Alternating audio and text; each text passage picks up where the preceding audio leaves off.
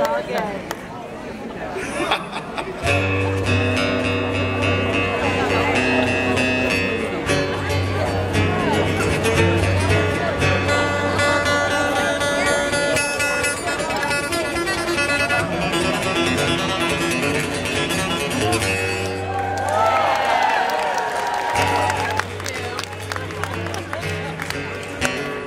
Well, the eagle's been flying slow, our flag's been flying low. A lot of folks think that America's fixing to fall. But speaking just for me, some friends from Tennessee, I got a thing or two to tell you all. This lady may have stumbled, she ain't never fell. If ISIS doesn't believe that, we're gonna break down your gates of hell. Let's put our foot back on the path of righteousness and then God bless America again. Well, you never did think that we ever get together again in America. You never did think that we ever get together again. I'm telling you, I'm walking proud, preaching loud again in America. You never did think that we ever get together again.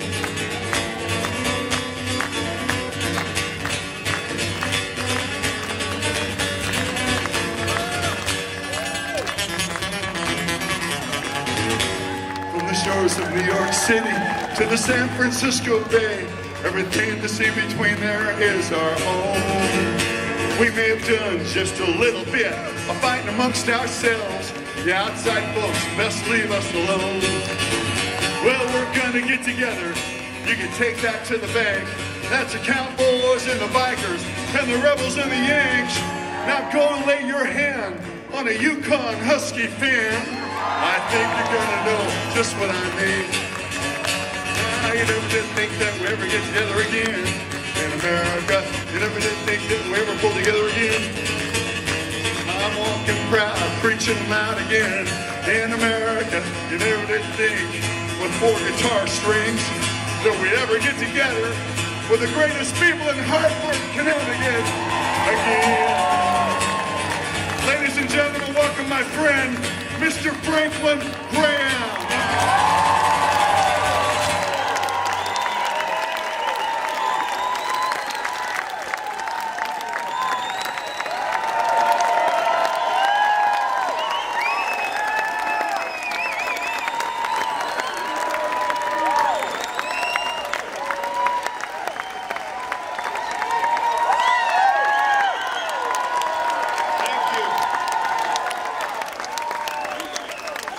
So much for coming out on a rainy noon in the middle of a work week to come stand on your Capitol steps to pray. Thank you. Our father sends his greetings. 97. His mind is he's still clear. He just doesn't hear, doesn't see very well. And he doesn't think anybody remembers who he is. So he's told me, if you meet anybody that remember me, say hello. Hello. Thank you that you care so much about our country. Our country's in trouble. We're in trouble. And I can tell you right now, we're in trouble spiritually. As a nation, we're in trouble racially. I remember growing up in the 60s, and I don't think our racial tensions have been any higher in my lifetime than we see today. Economically, we're in great trouble. Politically, Washington is broken. And I can tell you today, there's no political party, no individual that's going to be able to turn this thing around. Now, it may make some people mad, but I do this a lot. And I don't mean to step on your toes, but listen to me. I have no hope in the Democratic Party. Zero hope. Okay? Now, before you Republicans start high-fiving each other, I have zero hope in the Republican Party.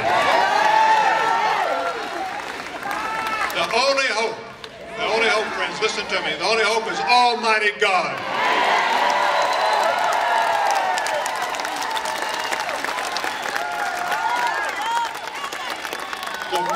important thing that we can do here today as Christians is to pray. Nehemiah chapter 1. The children of Israel are in captivity in Babylon. God had brought judgment against Israel because of its sins and its disobedience. And God brought the Babylonian army. They destroyed Jerusalem, and they carried all the people back to Babylon as slaves. They were slaves in Babylon. Now Nehemiah, in the book of Nehemiah in the Old Testament, Nehemiah is a slave in the king's palace. And Nehemiah writes, and I want to read what Nehemiah had to say in chapter 1, starting in verse 2. And this is Nehemiah speaking.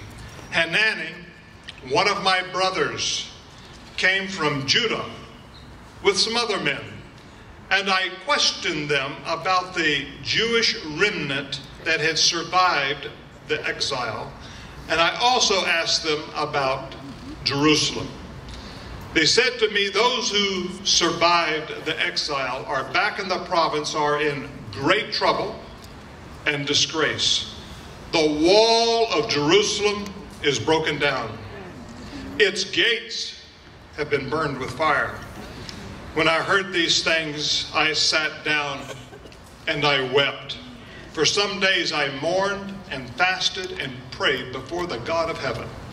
Then I said, Lord, the God of heaven, the great and awesome God, who keeps his covenants of love with those who love him and keep his commandments, let your ear be attentive and your eyes open to hear the prayer your servant is praying before you day and night for your servants, the people of Israel. I confess the sins we Israelites, including myself and my father's family, have committed against you. We have acted very wickedly toward you. We've not obeyed your commands, the decrees and laws that you gave to your servant Moses. God heard Nehemiah's prayer, gave him favor. And ladies and gentlemen, we need God's favor today as a nation.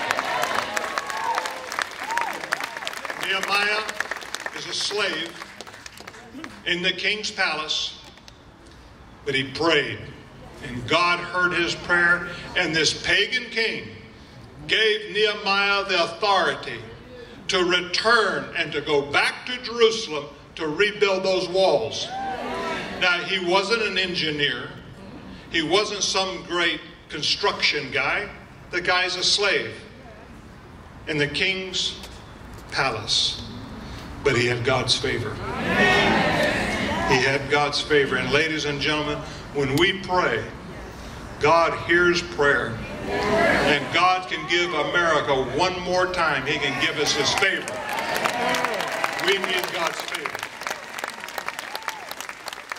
Now, in 52 days after he arrived back in Jerusalem, 52 days, those walls were rebuilt.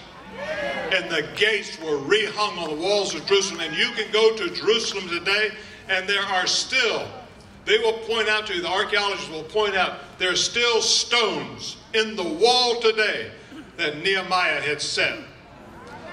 And people say to me, Franklin, it's too late for America. Oh, really? And I hear that. It's too late. It's not too late if we pray. It's not too late if God gives us favor. It's not too late. You see, the moral and political walls of our nation are crumbling. They're falling down. Any type of wicked thought and activity can come and go. And our educators, big business, politicians, and sadly to say, some of our churches are more concerned about political correctness than they are about God's truth and his righteousness.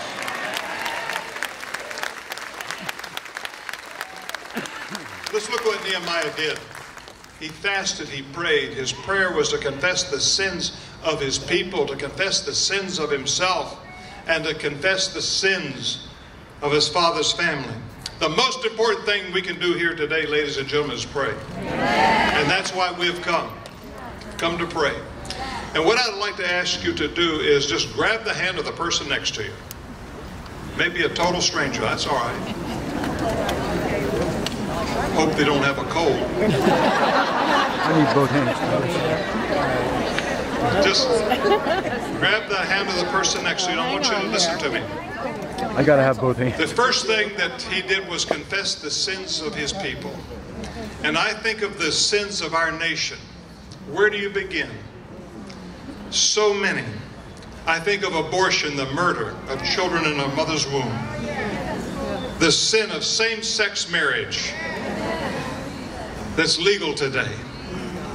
It's a sin. The entertainment industry. Think of Hollywood. Gun violence that they glorify every night on TV, or if you go to the movies. Sex that they glorify. When I think of the pride of our nation, you know this grieves the heart of God. We have not done enough for the poor in our country. So many areas that we have failed God as a people. And what I'd like to ask you to do right now is I want us to confess the sins of our nation out loud. All of us together to God. As God leads you, as he brings sins of our nation to your mind, let's pray to God. And let's let this whole city hear the Christians standing here on these Capitol steps, calling out on the name of God, confessing the sins of our nation. And let's pray now, and then after a few moments, I'll close us in prayer. But let's pray.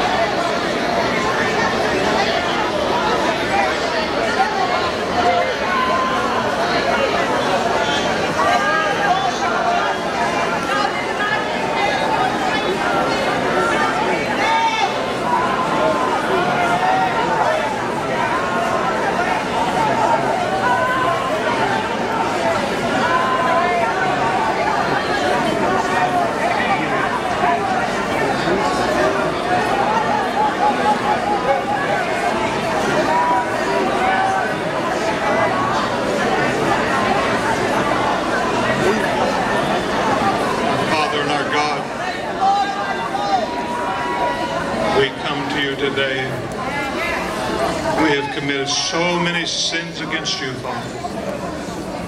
Hear our prayers today. We confess as a people the sins of our nation. We've turned our back on you, God.